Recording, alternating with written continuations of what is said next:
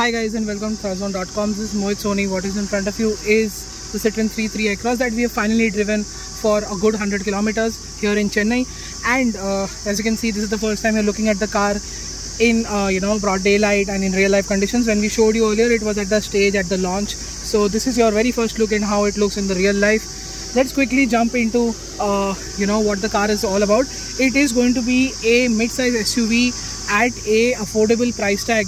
All of you have said in the previous videos and commented and send us comments and all of that, saying that it doesn't have features and all of that, but it is not meant to be an out and out rival.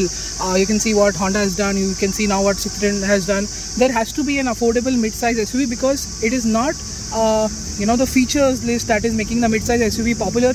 It is the space, it is the practicality, and it is the prestige that comes with owning a mid-size SUV. So that is what is going to be on offer with the C3 Aircross here. It is based on the C3 and it is larger and much better in many ways, and it's more practical. So we'll be discussing on that aspect as well. I'm clearing what is the idea behind the C3 Aircross here. And let's begin with the design. You can see it looks really nice in this white shade, and we've got this large Citroen logo as always that is seen here. Very large bumper with a lot of vents that can be seen from here. The LED DRLs look fantastic. The lights are also quite good. We've got fog lamps down there as well, so illumination should be good. Of course, we have not driven the car in the night. Coming to the side profile is where it becomes very unique, very French. Just look at that side profile. It is boxy, at the same time something refreshing, something new, something in fact exciting, because you've got these fantastic alloy wheels, you've got this cladding here, and here you've got typical Citroen design element seen on the doors as well. And coming to the back, what you can see here is a car, an SUV, which also has a boxy design at the back, but it doesn't look boring, it doesn't look outdated. It looks something nice, something fresh. And you can see that from these tail lamps, very unique setup.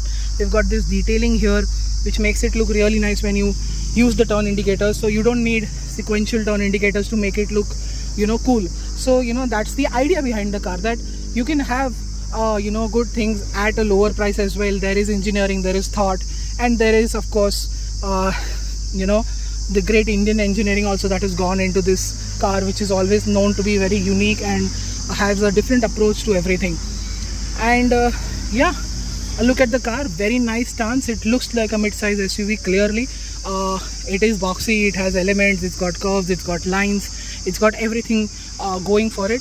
And I see half the battle is won there only when the car looks this good and imposing and has good road presence. This definitely attracts customers to the showroom, and if you're watching this, you should definitely go and check out this SUV, which is going to be around the 11 to 15 lakh rupee price tag.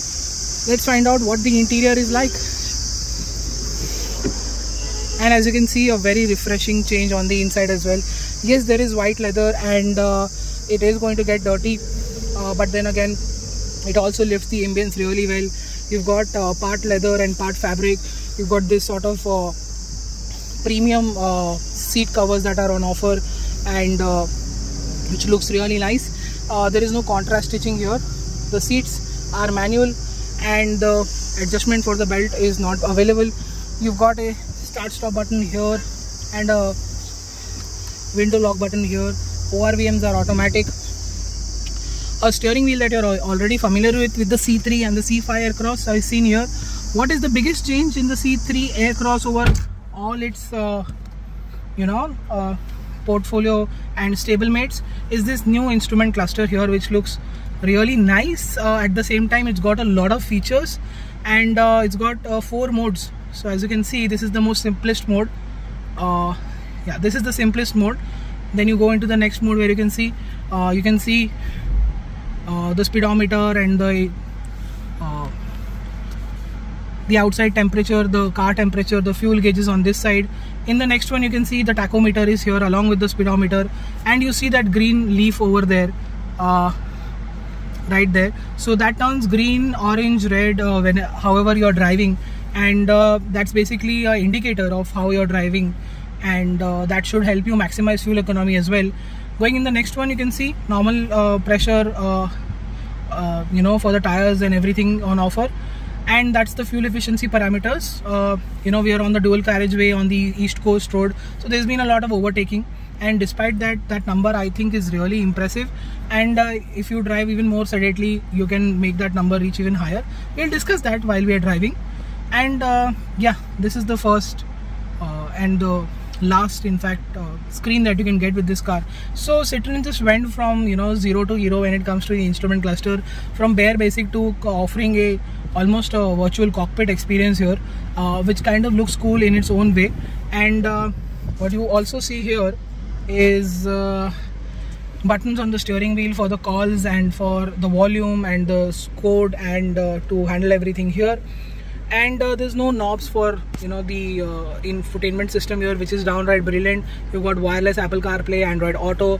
You know, it works really well. Last time in the C3, we road tested the C3. It works really well. That screen here also works really fine. You know, we got accustomed to it very quickly, so that's really impressive.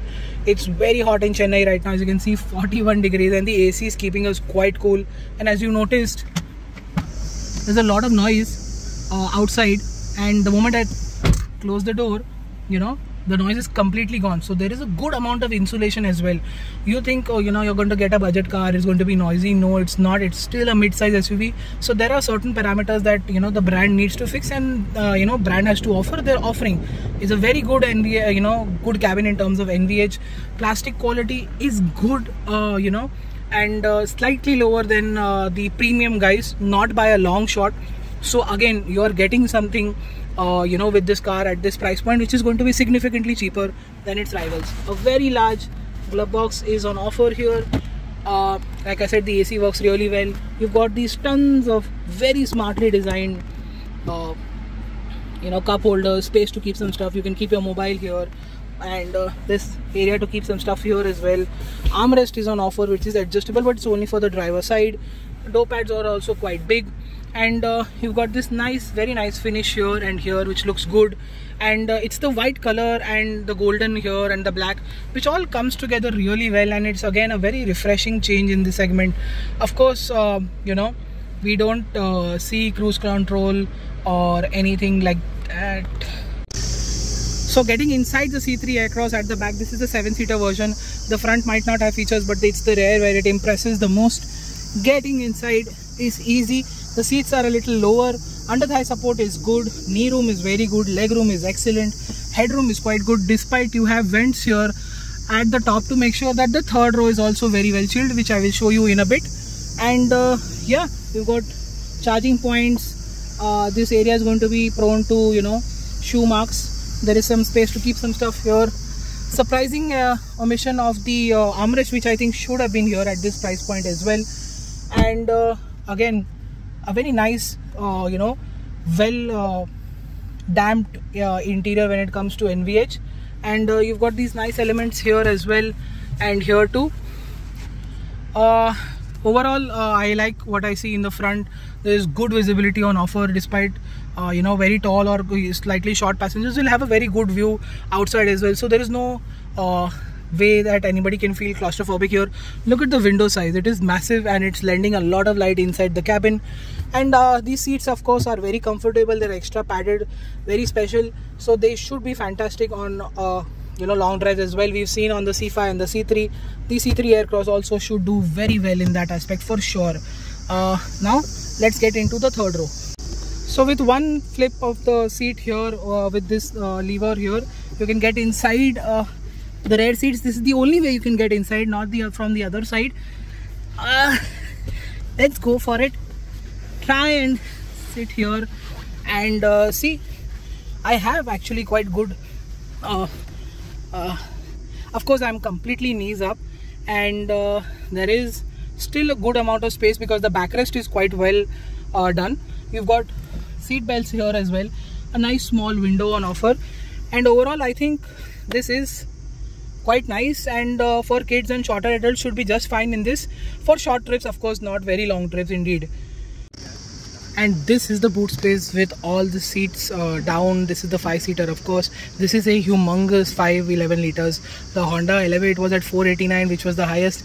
2 weeks later, it is the C3 Aircross, which becomes the biggest boot capacity holder in this segment by a long shot. Just look at that space. It's all usable, really well laid out, and it looks really impressive to store a lot of luggage.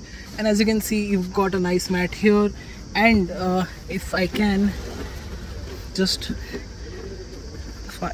so the space saver tire actually is down there. What is the C3 Aircross like to drive? Well, it's a 1.2 liter turbo petrol motor, only with a manual gearbox. The automatic will of course come later, it is at least now confirmed. And the 1.2 motor makes 110 PS of power, 190 Newton meters of torque. It's got good low end, it's got good mid range, top end is good as well. And we've driven it extensively, like I said in the video earlier, that we've driven almost 100 kilometers on this car. And it's a very smooth engine, it's a refined engine. There's hardly any noise in the cabin from the engine at idle or even at high speeds. So NVH is really well done. Like I told you, road noise, wind noise and traffic noise is also well in check with the Citroen C3 Aircross. And it's a very comfortable car to drive in that aspect, because the gearbox is light, the clutch is also light, and so the engine, gearbox, do their job really well. They are great on both aspects, rideability and refinement and ease of use. What makes it very easy to drive is of course the steering as well. It's got good good precision, it's got good feedback, it gets heavy on the highway as well. It inspires confidence to ride hard and fast. And when you do that, you'll realize that the car can reach 140-150 kilometers. It can cruise at 110-120 in the 6th gear, so it doesn't feel stress. And it's got enough poke and power to do the 5-seater or 5 people or 7 people in the car. It can still pull relatively well, and we did that with at least 4 people and there was no sign of stress. So I guess there should be very minimum stress with completely fully loaded people. I'm sure the back seats are still going to be kids though, or shorter adults. So in that aspect it should do quite well, because there is a surge of torque, and when that happens, rideability is easy. It can pull as much weight as possible. Should not be a problem. The other aspect of course is the ride and handling. Ride quality as always downright brilliant. It gobbles up all kinds of small irregularities, and you don't even find it at any given speed. Low speed, high speed, not an issue whatsoever. Highway stability is fantastic. Like I said, the steering is good in every way. The brakes are good, but I think brakes should be a bit more powerful, considering it's a 7-seater. It should have had more power, but the bite is not an issue. It is still adequate, and in fact above adequate. I think that's an enthusiastic demand, because better brakes are always welcome, but I don't see any issue here. So the powertrain aspect is well taken care of. The ride and handling is really good. Body roll is bare minimum, and overall a easy car to drive, fun to drive as well. The engine and chassis come together really well, and the fuel efficiency, like I told you, ranges between 11 to 13 kilometers in the city, 16 to 17 on the highway. So those are very good numbers as well. In fact, Citroen's claimed numbers are quite high in this segment, and those numbers seem quite reachable in the real world conditions as well. Of course, we'll have to put it through a road test, because here we've been switching cars. We've not had an idea of exactly how much fuel efficiency the car can give over the 100 kilometers that we've driven. And give us some time, we'll get back to you on that. After that, I think it's the verdict. What is it? What do I think after analyzing the interior, exterior and driving part? Let's find out. So my verdict on the C3 Aircross: I think the exterior is fantastic. It's got a very good design, a boxy design. It looks like an SUV, good ground clearance, good height, good width. And on the inside, the interior is quite nice. The quality is quite good. The fit and finish of course could have been better. The features list is a little less, but the infotainment system is good. The sound system is good. The AC works quite well. You've got a lot of space inside the cabin to keep stuff. It's a practical layout of 5+2. So the interior also is really well done. It's practical and it's really good on quality. And it's I think just a step lower than the premium SUVs when it comes to quality. But the fit finish on the Citroen C3 definitely is on the lower side, can be fixed though, and Citroen should make a note of that and fix that aspect. The third thing, the ride and handling, the engine, all of that comes together really well, like I explained in the past. So all of this coming together at a price which I'm expecting to start under 10 lakh rupees and reach around 14-15 lakh rupees for top end variant. This should make it fantastic value for money. A car that is very well accomplished in all areas. If it's priced really well, it can do really well.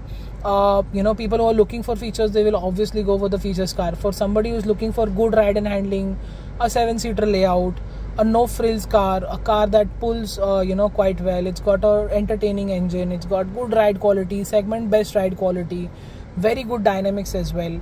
So all of that comes together really well in the C3 Aircross, and it immediately becomes a very highly recommendable car in this segment. We would definitely want you to check this out. Everything is refreshingly new, everything is very well benchmarked.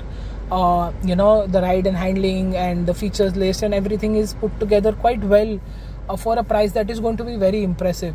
We'll let you know about the price. We'll do a video when the price comes out. We'll tell you exactly how everything fares. So follow us on our social media and our website for everyday updates. Thank you so much for watching this video. Until then, goodbye.